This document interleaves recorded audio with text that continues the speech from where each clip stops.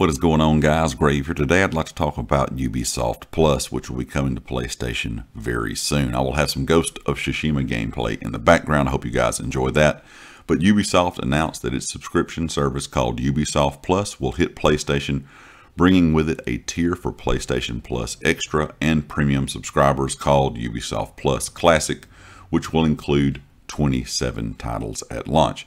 Ubisoft Plus is a standalone subscription service that anyone on PlayStation consoles will be available to subscribe to, just as you can on Stadia, Amazon, and PC.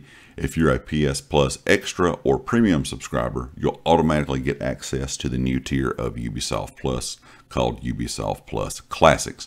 There's going to be some games in there included at launch, things like Assassin's Creed Valhalla, For Honor, The Crew 2, Far Cry 3 Blood Dragon, Far Cry 3 Remastered, Far Cry 4, Risk, both of the South Park games, Space Junkies, Star Trek Bridge Crew, Steep, The Crew, The Division, and of course a couple more.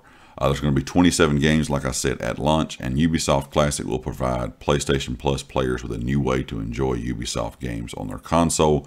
The Vice President, of course, over at Ubisoft, or when the Senior Vice President, says this is just the beginning, as we will ultimately make Ubisoft Plus available to PlayStation owners as they continue to build our vision and provide players with more options to access their favorite games wherever they are. Of course, Ubisoft Plus Classics will launch a bundle with the PlayStation Plus Extra or Premium subscription tiers on May the 24th in Asia, June the 2nd in Japan, June the 13th in North and South America, and June the 23rd in Europe.